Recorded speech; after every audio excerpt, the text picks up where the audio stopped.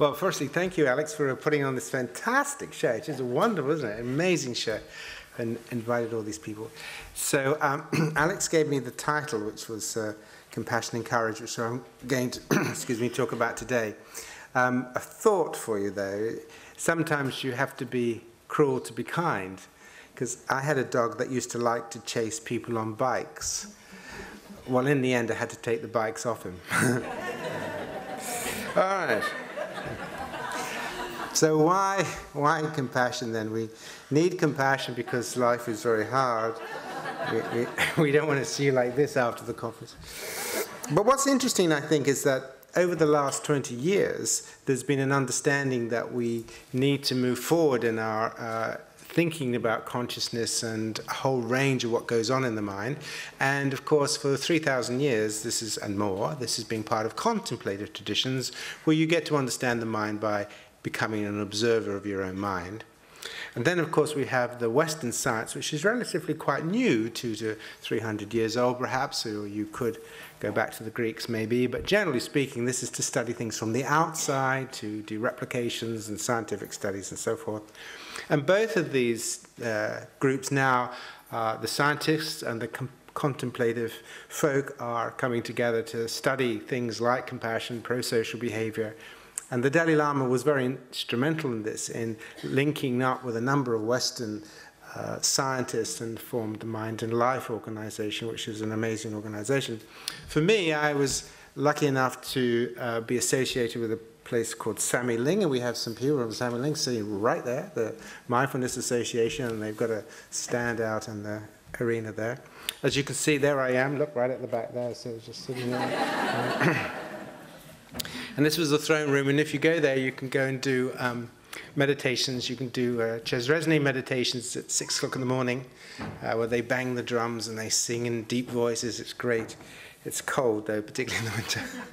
And I had the opportunity to spend some time listening to the Dalai Lama, and in Australia, we had a discussion about compassion for the dark side. And that's a little bit about what I'm going to be talking about today, that compassion is all very well for happiness and so on and so on, but actually the most important part, the most courageous part of compassion is compassion for the dark side. So what is compassion then? Well, compassion is a motivation, and it's important to realize that all motivations have two elements to them: a stimulus detection and a response. So if you're eating, think of eating, the motivation to eat, then you have to be able to identify food, and when you see food, that stimulates you, but then you need to know what to do. So if you're a gorilla, you need to know how to peel bananas. If you're a lion and you see an antelope, you need to know, I need to chase that, hunt it, and kill it. There's no point in being very hungry, seeing the antelope and thinking, that's food. So now what do? I haven't got a clue. You need to know what to do. If you watch the pigeons, because it's that time of the year where there's sexual behavior going on, and you watch the pigeons, they have their dance, don't they? They cluck around like this. This is what they do in order to form courtships. Well, I've tried that with my wife. It does absolutely nothing. So this is important because we're going to see there are two basic psychologies to compassion then, and understanding this is quite important because there's a lot of discussion about psychology, compassion as an emotion and so forth. In the Buddhist traditions, compassion is very much about motivation. So in our book, Mindful Compassion, that I wrote with Chodin, we settled on a definition of compassion as a sensitivity to suffering and distress in self and others, with a commitment to try to relieve and prevent it. And we added in this idea about compassion also has to be about the prevention of suffering. So you have two psychologies then, one which is linked to the ability to approach, to turn into compassion. This is called the courageous element, because if you're going to turn towards suffering, that can be tricky. And then the second element of compassion is the preparedness to dedicate yourself to the wisdom to finding what to do. So if you want to be a psychologist or a nurse or a doctor, being prepared to engage with suffering and make yourself vulnerable to diseases and so forth, that's great, but it's not very useful if you don't study very much and you don't know what you're doing. So within the Buddhist traditions, these two things are very important, turning towards, but then developing the competencies to know what to do. There are two other elements to it, which gives rise to this. And this is called bodhicitta in the Buddhist traditions, or bodhisattva. And part of it is not only may you become enlightened to enlighten others, but also you develop an identity, a sense of self that is committed to not carelessly or purposely cause suffering, harm and suffering. Now that's important because we're working with businesses and we're trying to get businesses to identify this is a moral value, that your business should not carelessly or purposely cause suffering. And then it leads to the other thing called the golden rule. So when we think about courage, then think about the doctors that went off to the Ebola crisis.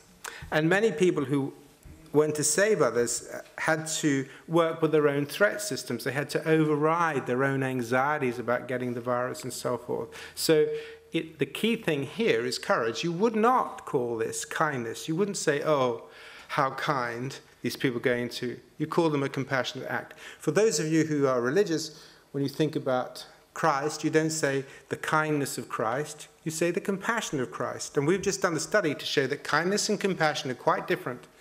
People use the word kindness when they're talking about doing nice things like remembering birthdays, but when it comes to doing things that alleviate suffering, people use the concept of compassion.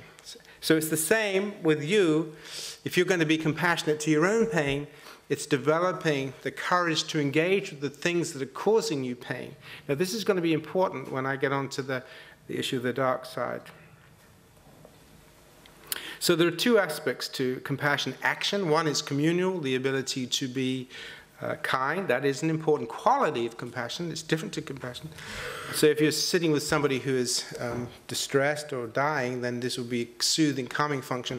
But you also need an energetic agent aspect of compassion, the act of doing. So if you're fighting injustice, then you are engaged in action. You're activated.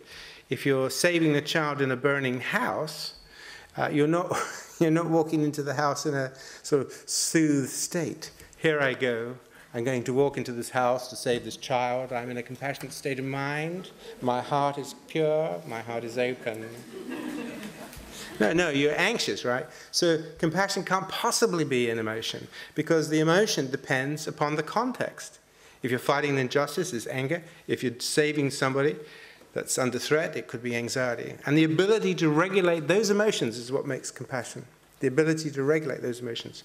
So if I can't regulate my fear, then I don't go into the house. So this means that we can see compassion is linked to an engaging function, an action function, and a self-identity, and all of that goes to making compassionate mind. We also know that the compassion can be seen as a flow. So there's the compassion that I have for you, compassion people have for me, and there's also the compassion one can have for oneself. Now, this is important because when you're working clinically with many of our clients, they may not have received much care and compassion from early in their life, and as a result of that, they struggle with accepting compassion from others. So they live in a very isolated world where they don't feel other people care about them, and they don't have much self-compassion either. So it's a pretty barren world. So a lot of our therapy is designed not only for self-compassion, but also to improve people's ability to be compassionate and to be open and have gratitude for the compassion from others. So that's important. So there are confusions then. So is compassion just about being nice? Because when you talk to business people, they think compassion is fine, but it's just a little bit of kindness, a bit of niceness, you know, blah, blah, blah. No, it's not that. Is it just about taking pain away? No, it's not that, because sometimes it's not possible to do that. Is it submitting then and just doing what other people want? No, it's not that, because you can't be compassionate from a submissive or a weak position, because that's not compassion, that's submissiveness. Being kind to people because you want them to like you, that's not true compassion. It's compassion about love. Now, if you really want to drive me nuts, talk about compassion as love. You know, you've got to love people. So everybody knows, I think you will be a sophisticated audience, that metta doesn't actually mean love. Loving kindness is actually a tragic translation of metta. Metta means open-heartedness. Metta means non-malevolent intent. It means benevolent intent. So think of all of those doctors treating the people with the Ebola virus, right? They had benevolent intent to help them for their suffering, right? They didn't need to love them. Okay? You don't need to love the people that you may never want to see them again. And we do a meditation where you can practice having benevolent feelings for people you don't like. You may never want to see them, but the whole issue of benevolence is to deal with our underlying potential for malevolence. So when we do this, particularly with our clients, it's a great relief, because they often didn't realize that they can be compassionate and still dislike people. Yes, you can. Okay, it's not that. So creating the conditions for building the courage and the wisdom and dedication to face what we need to face to aspire to be the best. So it's the courage to face the things in ourselves that will allow us to grow and to be at our best. And this is guided by the concern for the well-being of ourselves and others and our impact upon them. And therefore, compassion must involve ethics as well. So here are some of the, I won't go into all of them because I don't have the time, but here are some of the things that are what we call facilitators and inhibitors. Every motivation has these same dimensions. So it's easier to be compassionate to people you like than people you don't. It's easier to receive compassion from people you like than people you don't. It's easier to have sex with people you like than people you don't. It's easier to have a meal with people you like than people you don't. I mean, whatever. Liking turns out to be a massive dimension for all motives.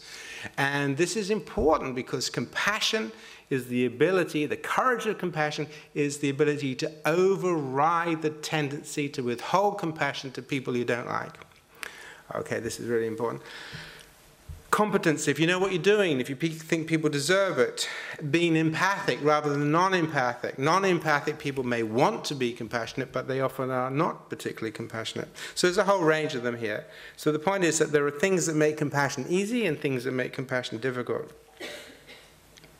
So we can see compassion then in terms of this motivation to aspire to address suffering in others and certainly not to cause it. But the dark side of humanity is unfortunately very dominant and has been dominant in the world for the last 3,000 years, particularly driven by a lot of aggressive male leaders. You can go back to the Assyrians, the Egyptians, the Romans, the Roman emperors, Hitler, Stalin, loads of them, hundreds of them, right, that have dominated this. And what they do is they create the dark side of humanity, an insensitivity, I don't know why that's there, an insensitivity to suffering of self and others, and a careless or even purposeful wish to create it. Now, we've got leaders in the world right now who are frankly callous. This is callousness. Callousness is the turning off of compassion. I don't care how much suffering I cause you in me pursuing my own goals. That is absolute callousness. It's not cruelty in the sense that they enjoy the suffering. It is the insensitivity. So compassion, the opposite of compassion is callousness. So why do we suffer? Let's have a think about that. So compassion is one of the processes that looks into the deep areas of sufferings. Why do we suffering? So it's not just about trying to prevent it, we also need to understand it. And of course, for those of you who follow the evolutionary model, we are up here, we're part of the evolved life process, and we have this chap called Darwin, Charles Robert Darwin, who pointed out that we are biological forms that have been created and have been changed through natural selection. So this is important because what it means, and this is a mindfulness practice actually in our tradition, as Heather knows and Hannah's up the back there, she knows. DNA carries information for building bodies, minds, to carry them around. So basically your DNA is an information, it's a building machine. It builds organisms. It builds organisms into rats or monkeys or elephants or humans.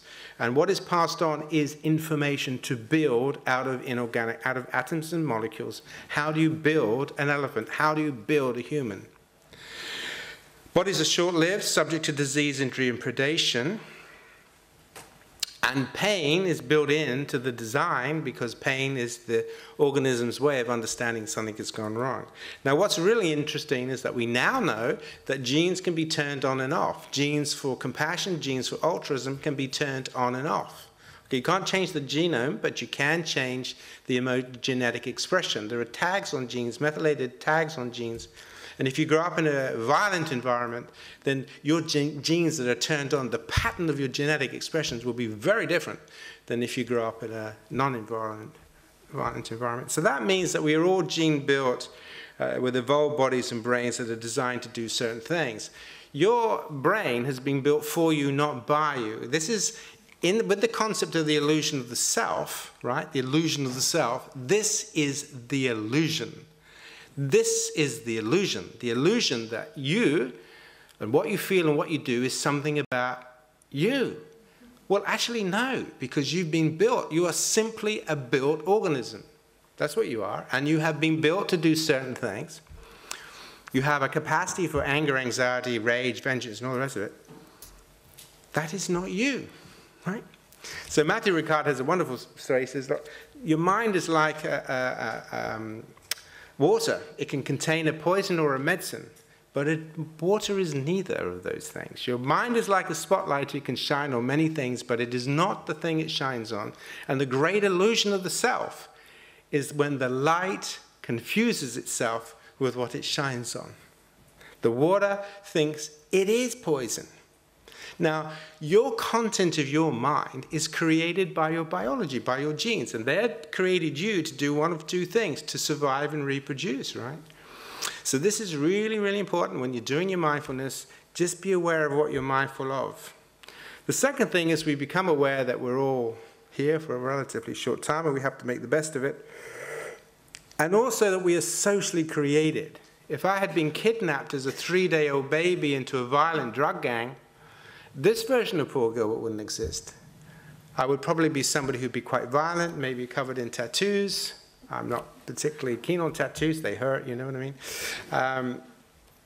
And what's interesting is if there was some way that the two versions could meet each other, they wouldn't even like each other. I would not like that raping, violent drug baron, and this drug baron would think I was a total wimp and a waste of time. So even the versions of me, that neither of which I chose, wouldn't get on, right? What does it mean then to talk about a self? It's nonsense. There is no self. These are just patterns that are created via your genes, by your biology. But there is something else, of course, which is this whole issue of consciousness. Now that, or what the Buddhists call mind, is the interesting story. And that's why mindfulness becomes so important. So we need to develop the courage to see that the human mind is potentially tricky, nasty, and dangerous. And one of the things that the Compassionate Mind Foundation is doing quite a lot is to help people understand that, yes, compassion is for kindness and love, blah, blah. I'm all in favor of it, you know. Give me a bit of compassionate love. I love it, you know. This is not going to change the world. What is going to change the world is having the honesty to recognize that we are a nasty species. We are a nasty species. We are one of the nastiest species that have ever lived on this planet. And there are a number of reasons for that. One is because we have a whole range of motivational systems that we inherit from other animals. But the other reason is because about 2 million years ago, we started to get clever. Okay, so we have capacities for self-monitoring, self-criticism, thinking about the future, planning to do things. We can be artists and all that stuff. You'll never see a chimpanzee sitting under a tree taking their pulse going, oh my God, that's so fast, you know. I'm going to have a heart attack. Or looking into the lake and thinking, God, have I put on weight? I mean, that's just terrible, terrible. So as far as we know, most animals do not have this insightful, this capacity for mindfulness. Humans do. But how do they use it? Because you see, what happens is that we can actually use it in ways that are not terribly helpful. We can use our minds to create the worst possible things in the world, not the best possible things. Take, for example, the way in which our minds can stimulate our physiologies. So, for example, if you're hungry and you see a meal, this will stimulate your emotional brain and make your saliva work. But you could just imagine a meal, just lay in bed and, oh, So if you're a meat eater, it would be steak and chips. If you're a vegetarian, it would be a stuffed pepper. Oh, a stuffed pepper. I could die for a stuffed pepper. Imagine that you see something erotic on EastEnders or something like that. Well, that stimulates your pituitary and gives you... But you can just imagine, can't you? You can lay in your bed and just create fantasies. And those fantasies you're creating in your mind on purpose can stimulate a very small set of cells in your brain called your pituitary. You can do that. As far as we know, no animal can do that. No animal can choose to do that. As far as we know, no lion wakes up in the morning and thinks, you know what, I got to get fit. Because those zebras, you know, they're just getting too fast. I'm going to do some circuit training. You can, because you have a different type of mind, right? You can. So there's another story, isn't there? What's the lightest thing in the world? The male penis, because it can be raised by thought alone. Now, the other thing is, of course, that if you are being bullied or you have vengeful thoughts or angry thoughts or whatever it is, that is simply going to stimulate your threat system. And if you do it to yourself, and many of the clients that I see are very good at self-critics. If you wanted to hire one, you'd hire one of my patients because they are fantastic. They're brilliant. You know, they're vicious. They really go for it. But the only thing you're going to be doing is stimulating these brain systems because we have a capacity for stimulating these brain systems. Now, the fact of the matter is that, on the other hand, if you stimulate positive emotion, right? If you stimulate compassion emotion, there are whole systems of mechanisms in your brain that when you turn those off, they will do you a lot of good. And so basically compassionate mind training is training people to stimulate the physiological systems that are actually going to organize their brains in different ways. Okay, I'm just going to go through this quite quickly. So the key thing then is to remember that humans have a whole range of physiological, motivational processes to feed, harm avoidance, resource acquisition, and so forth. But we have this new brain called knowing awareness. And this is a very, very special brain in the universe. The problem is, how do we use it? Because for me, right, the dimension that we call spirituality, when you call spirituality, is responsibility. Responsibility. We have woken up. We have a brain that gives us a capacity for knowing awareness. But unfortunately, we don't always use it wisely.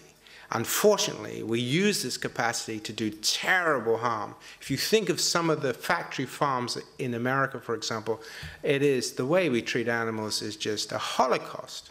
It's ridiculous, okay? But we had a real holocaust not so long ago. Animals don't have holocausts. I mean, they kill each other. Yes, for sure they do, and there's even such a thing as monkey wars, but they don't create the kind of horrible history that we have created. So there you are, you have this, but you also have the potential for some wonderful things too on the green side, right? Think of all the things like torture and slavery and stuff. Think of female genital mutilation. What? Chinese foot binding. Are you crazy? Yes, humans are crazy, right?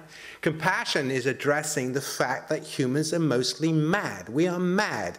We have created crazy cultures, mad cultures, where so many people in the world are in poverty, are in starvation situations, and so on and so on.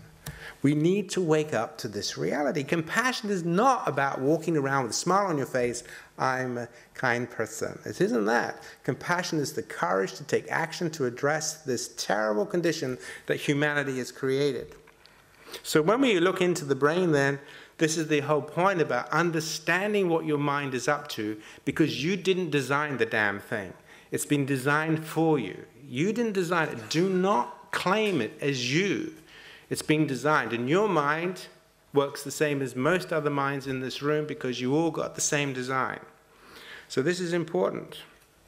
Now, when you become an observer, you're not a neutral, indifferent observer, but one with insight, empathy, and compassion. You're observing, you're becoming mindful for a reason, okay? Not just to settle your mind and feel better and cope with difficulties. That is true. The Dalai Lama gives a wonderful story. When he was young, he used to like to fix wristwatches from his people that would come from various places. And so he was fixing a watch one day, a French watch I think it was, and nearly fixed it and dropped a screw into the mechanism. And in that moment of frustration, he took a hammer and smashed the watch. He said, which is Tibetan for shit.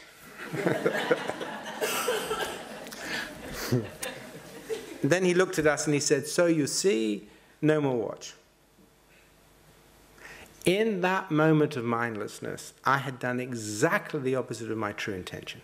My true intention was to build a beautiful watch, and in that moment, I behaved in such a way that I could not now fulfill that intention. Mindfulness is the vehicle for maintaining attention to intention.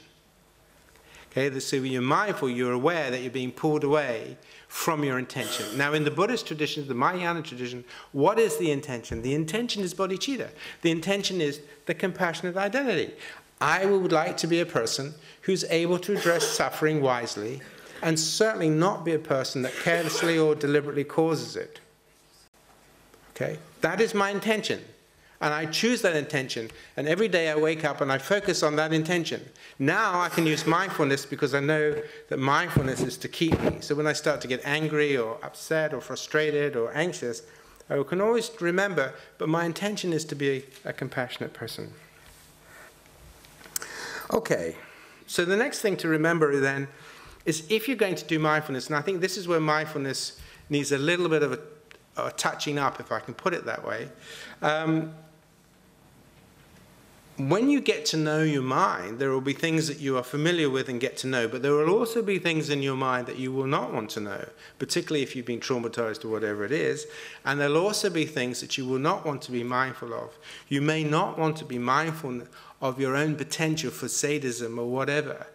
You may not want to go down that road. Now, therapists, to some degree, need to do that, because if they leave everything in the shadow, it's going to be very difficult for them to understand their clients. But it's difficult, it's painful. So when we're being mindful, we're using introspection. But introspection into what? What are you getting to know? This is really important. Are you getting to know something about you? Well, partly so. And you're paying attention with acceptance and without judgment. WG is without judgment. Insight. But insight into what? Now, the interesting thing is this. So the arrows are.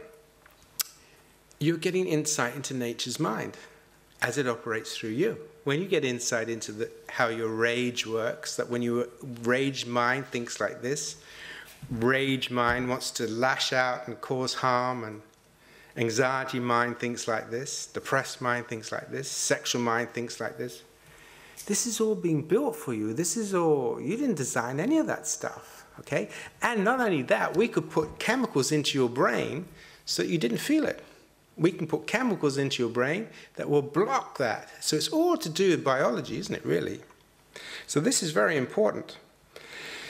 So it turns out then that one of the things that I think is really important in mindfulness, and is not in the mindfulness, is to realize what Jung said, is that you have a collective mind, a mind that you share with everybody else. And this is the mind of shared inherited dispositions, consciousness and unconsciousness. Okay, thank you so much. It is the mind that gives you impulses, fantasies, and dreams, the writers of fictions that are universally understood.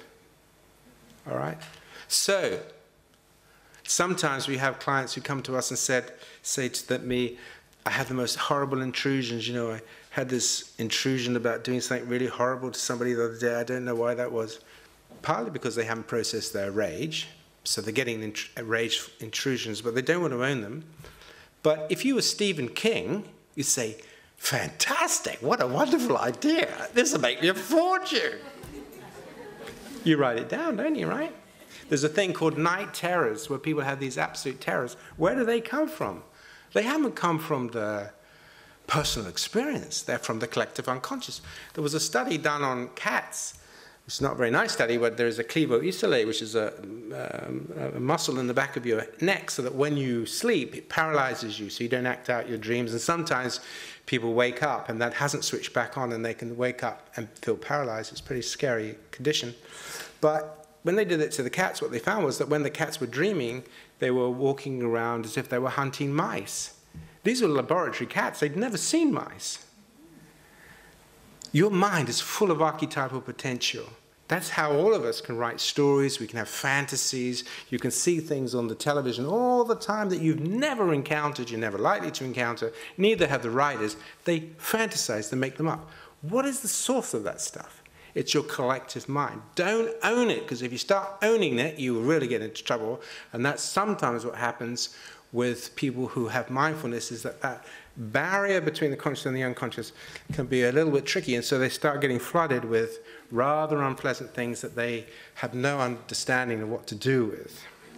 There is a personal mind then, which is unique patterning of the archetypal mind. So this is your unique pattern. You'll have a unique pattern. So if I had been kidnapped as a 3-day-old baby, that pattern would be very different to this pattern.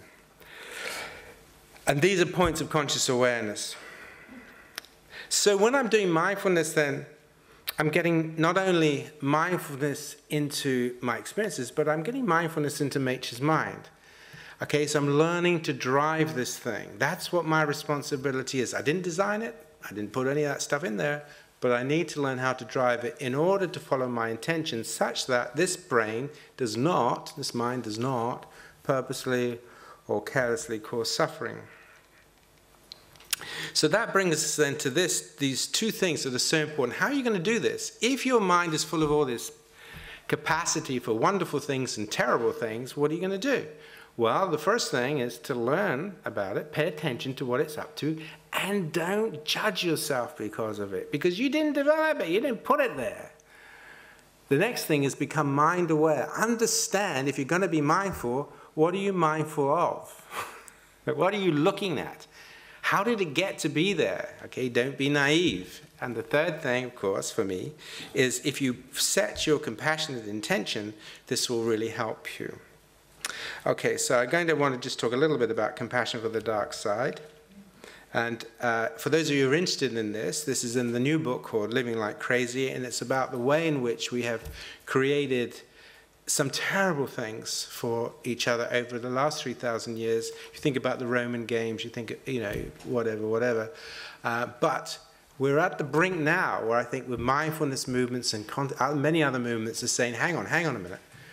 We need to wake up with what this thing's doing, you know, because it left to its own devices, it's not always so nice. We need to wake up to thinking about not only can we work out how we want our own minds to work, how to drive our own minds, but we want to work out how we're going to drive our cultures. How are we going to create a culture in the future, in the next 100, 200 years, which we would love our grandchildren to work in? Because at the moment, if we don't do anything, we're heading for a Blade Runner world, where the rich are getting richer, and more of us will get poorer, and we will be left to our crimes and so on and so on. So let me take you through very quickly.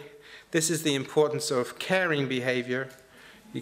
Okay, so the caring behavior is one of the most fundamental, one of the most important evolutionary changes in the universe.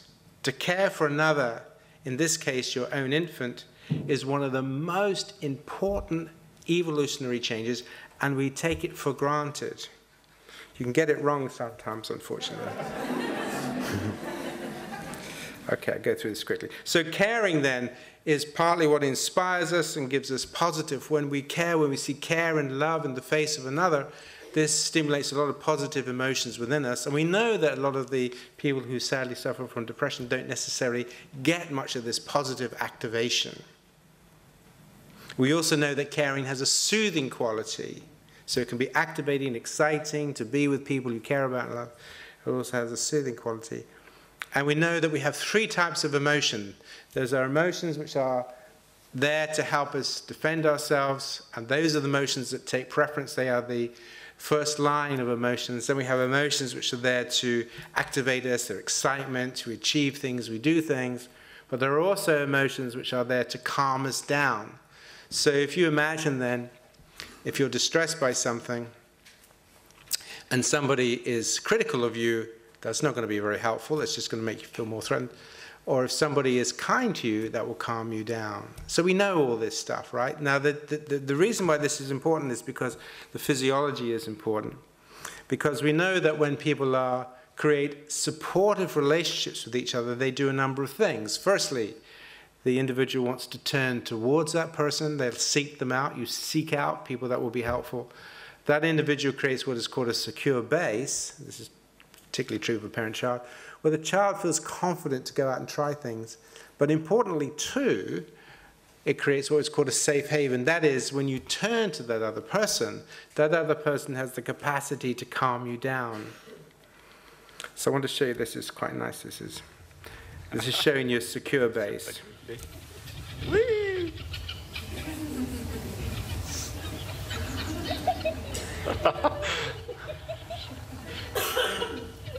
It's gone a bit dizzy. Oops, sorry. Did you notice? Oops, sorry.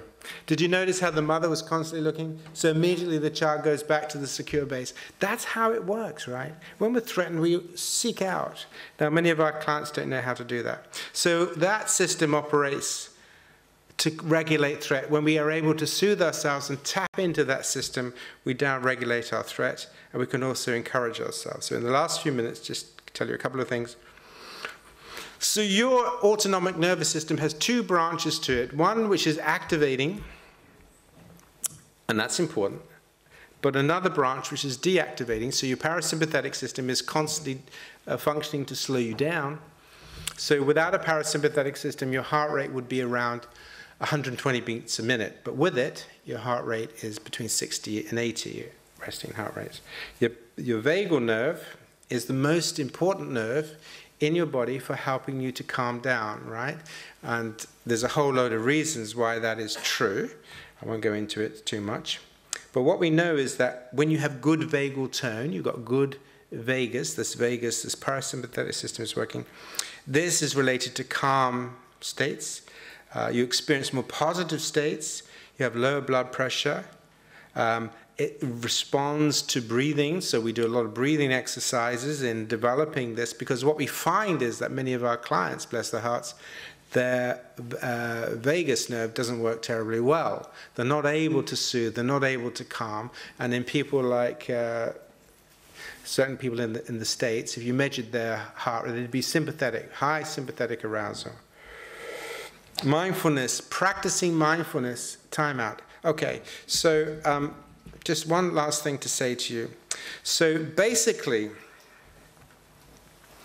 if you create a compassionate mind in your mind, if you create a sense of a compassionate self, and do come on to some of our trainings because we'll teach you how to do that, which is the self you want to be, practicing the self you want to be, doing the breathing exercising, doing the posture exercises, you will be bringing online these physiological systems. And when you do that, you'll be able to help regulate your threat. And when you do that, your frontal cortex opens up.